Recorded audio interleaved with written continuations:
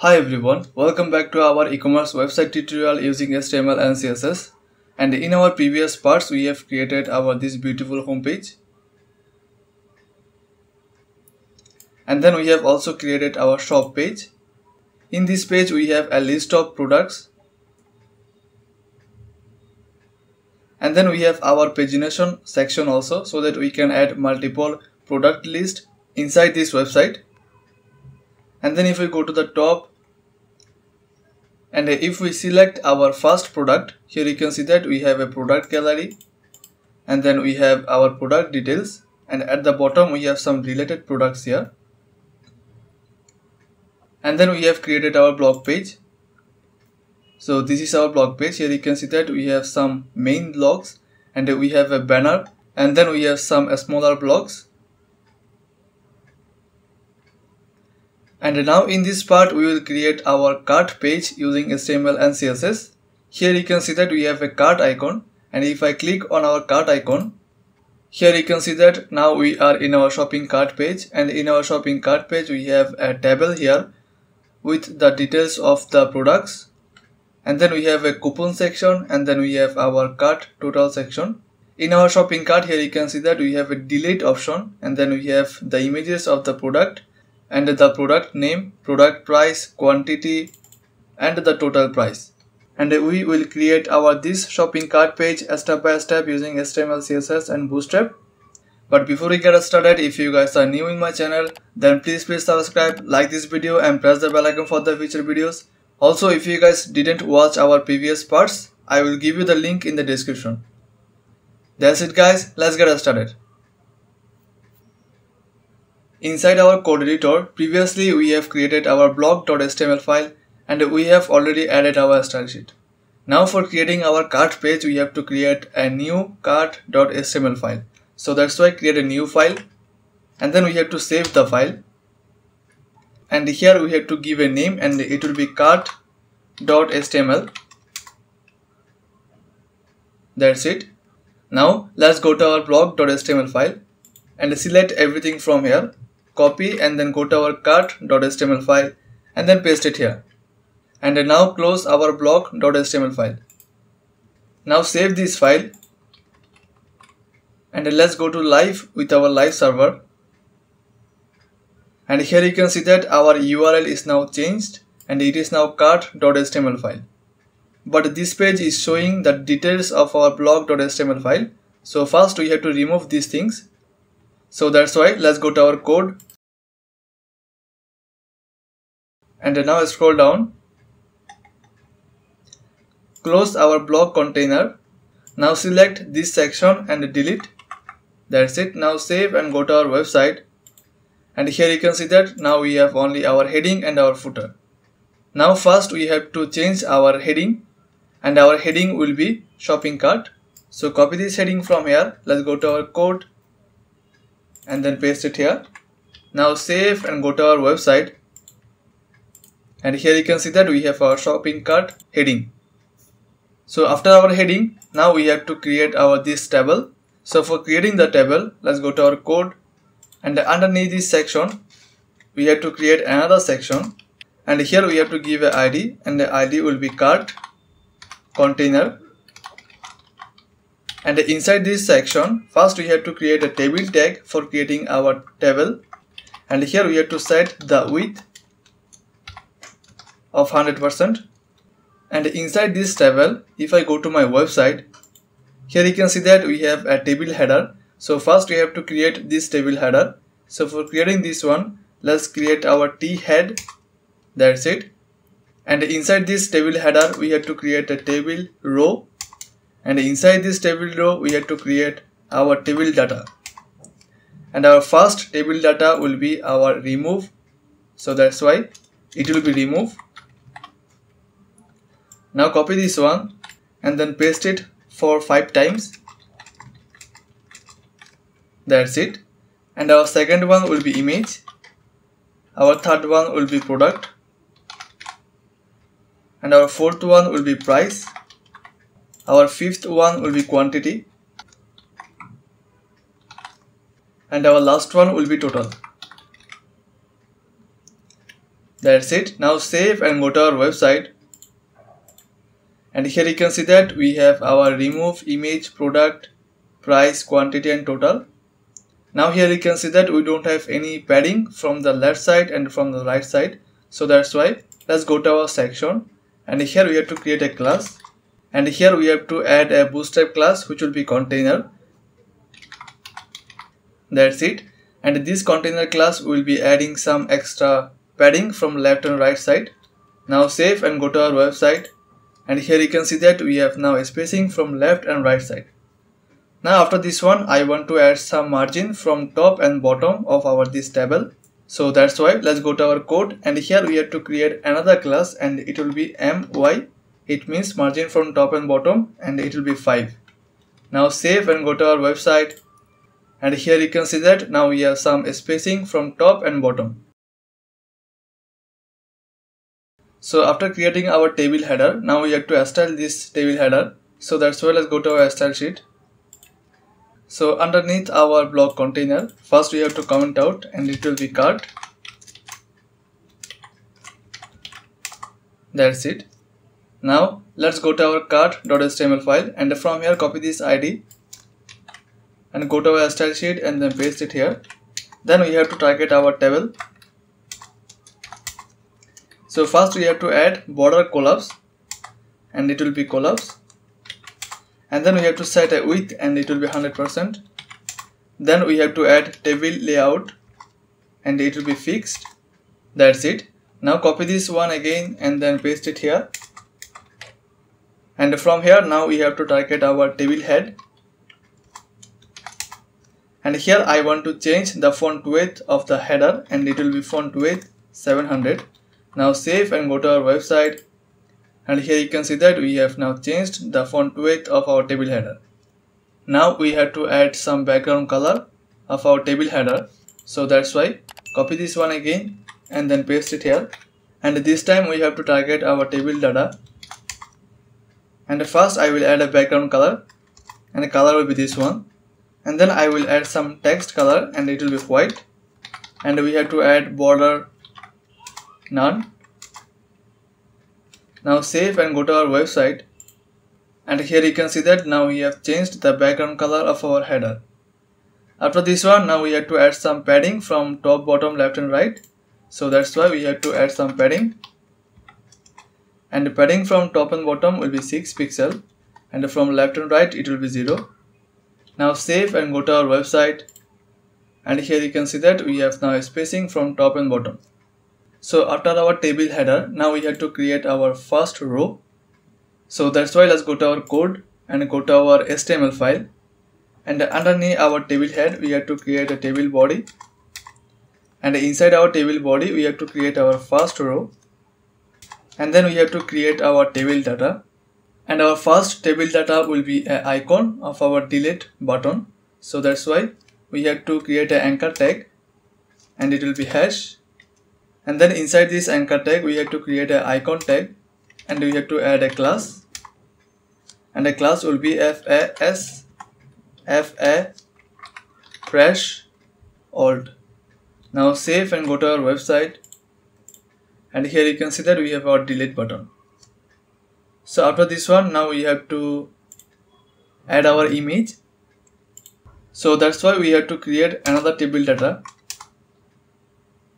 And here we have to create an image tag, and I have an image folder, and inside this image folder I have a shoes folder, and then I will take our first one. So after this one we have to create another table data, and inside this table data we have to create a h5 for our product name. And let's go to our website, and from here copy this product name and then paste it here. After our this table data we have to create another one, and then we have to create a h5 again, and then we have to add the price. After this one we have to create another table data, and here we have to create an input tag, and the type will be number. After this one we have to create our last table data for our total, and here we have to create a h5 and we have to add the total price. Now save and go to our website, And here you can see that we have our delete button, our image, our product name, our price, quantity and total. Now for our quantity, I will decrease the size of our this input section. So that's why let's go to our input, and here we have to create a class, and we have to add a bootstrap class, and it will be W25. It means width 25%. And then I want some padding from the left side, so that's why we have to add padding left 1. And then I want to add a default value which will be 1, so that's why we have to add a value and it will be 1. Now save and go to our website, and here you can see that we have 25% width of our input section, and we have a default value which is 1. Now after this one, we have to style our this first row, so that's why let's go to our style sheet. Now copy this one and then paste it here, and then we have to target our all table data including table head and the table body. First we will give a border, and the border will be from everywhere, so that's why 1 pixel solid, and the color will be this one. And then we have to add text align center. Now save and go to our website, and here you can see that our every text is now in the center, and we have our border from everywhere. Now next thing what we have to do, we have to define the width for each of these table data. So let's go to our code, and from here copy the class names and ID and then paste it here. Then we have to call our pseudo element, and it will be nth child 1. First I'm going to resize our first table data, so that's why let's give a width of 100 pixel. Now save and go to our website, and here you can see that our this section is now taking only 100 pixel. So we have to do the same for rest of the table data. So let's go to our code, copy this one and then paste it here. Now target our second table data and copy this one, then paste it here, and then target our third one also, and this time they will take 200 pixel width. Now save, go to our website, and here you can see that each of this section is now taking 200 pixel. Now after this one we have to do the same for this table data. Now copy this one and then paste it here. This time we have to target our fourth one and the fifth one. Now copy this one again and then paste it here, and then target our last one also, and the width will be 170 pixel. That's it. Now save and go to our website, and here you can see that these three table data is now taking 170 pixel width. So after this one we have to give a width for our this image also, so that's why just copy this one and then paste it here. And here we have to target our table body and then image, and here we have to give the width of 100 pixel, and we have to give a height of 80 pixel. And then I want to take this image to take the full 100 pixel width and full 80 pixel height, so that's why we have to add object fit cover. Now save and go to our website, and here you can see that our this section is now taking 100 pixel width and 80 pixel height. So guys, we have done with our first row, and now we have to add 2 more. So that's why let's go to our code, go to our HTML, copy this table row and then paste it 2 more times. Now save and go to our website, and here you can see that we have now 2 more rows. Now we have to change the images of our these rows, so that's why just go to our image, and here we have to select the third one and the second one. Now save and go to our website, and here you can see that we have now 3 different images. Now after our image I want to change the colors of our delete button, so that's why let's go to our style sheet, copy these classes and ID and then paste it here, then target our icon, and here we have to give a different color, and the color will be this one. Now save and go to our website, and here you can see that we have now different colors for our these icons. And here you can see that we have successfully created our table for our cart. After this one, now we have to create our coupon section and our this cart total. So that's why let's go to our HTML.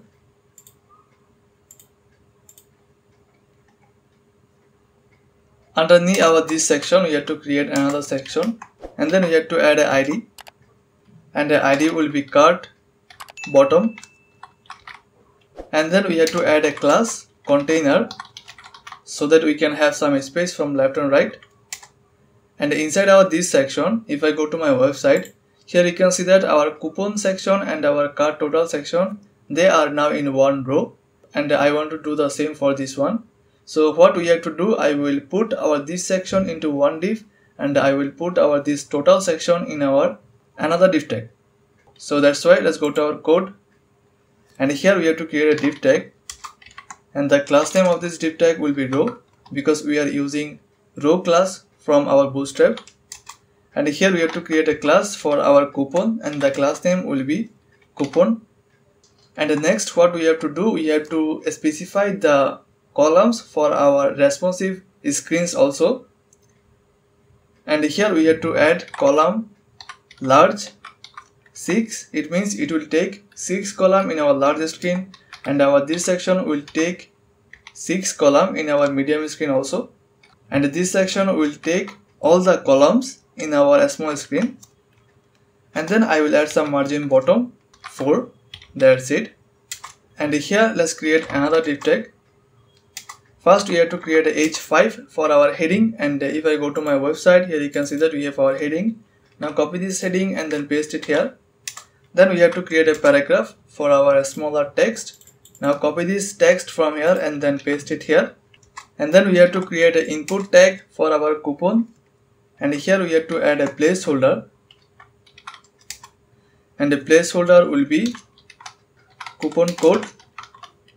And then we have to create our button, and the button will contain apply coupon. Now save and go to our website, and here you can see that we have our coupon, our text, our coupon section, and then we have our button. Now we have to create this cart total. So that's why just copy this div tag and then paste it here. And here it will be COU. And for our second div tag, we have to change the class name, and it will be total. And I don't want any margin bottom from this section. And for our heading, we have to copy this cart total and then paste it here. And if I go to my website, here you can see that we have a subtotal and the price, shipping and the price, total and the price. So here what we have to do, we have to create some separate div tag for each of this row. So that's why let's go to our code. And here we don't need this input section and this paragraph. And here we have to create a div tag, and inside this div tag, first we have to create a h6, and this h6 will contain our subtotal. Copy and then paste it here. Then we have to create a paragraph tag for this pricing. And here we have to add some Bootstrap class, and it will be dflex. It means display flex. And justify content between. It means I want some space from the between, so that's why justify content between. And from here copy this section and then paste it. And for our second one, it will be shipping, and then paste it here.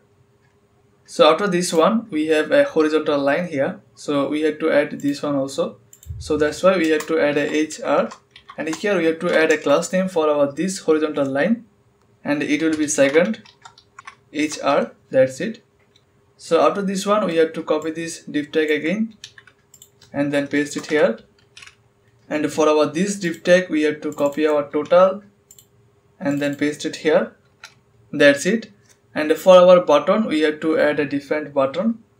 Here you can see that we have a proceed to checkout. Proceed to checkout. Now save and go to our website, and here you can see that we have our cart total. So after this one, now we have to style this section. So for styling, let's go to our code, and from here copy the ID cart bottom, and then go to our style sheet, then paste it here. And then first we have to target our coupon, so that's why copy the coupon and then paste it here. And inside our coupon class we have a div tag, so that's why we have to take the div tag. And here I will add a border. And if we go to the top, here you can see that we have already a border. Now copy this border code and then paste it here. Now save and go to our website. Here you can see that we have border around our this coupon section. Now let's go to our code, and from here copy this class and ID, then paste it here. Then target our age 5, and let's go to the top. And here you can see that we have some properties for our table head. Now copy these properties and then paste it here. And for the padding, top and bottom will be 6 pixel, but from left and right it will be 12 pixel. And then we have to add a font width, and it will be 700. Now save and go to our website. Here you can see that we have our coupon, and then we have changed the background color. Now we have to target our this paragraph and our this input section. So that's why copy these class names and then paste it here. Then target our paragraph. First I am going to add some padding, and the padding from top and bottom will be 0, but from left and right it will be 12 pixel. Now copy this one and then paste it here, and then target our input. Now save, go to our website. So after this one we have to change the height of our this input section. So that's why let's go to our code and copy this one, then paste it here. Then we have to add height, and it will be 44 pixel. Now save and go to our website, and here you can see that we have now 44 pixel height.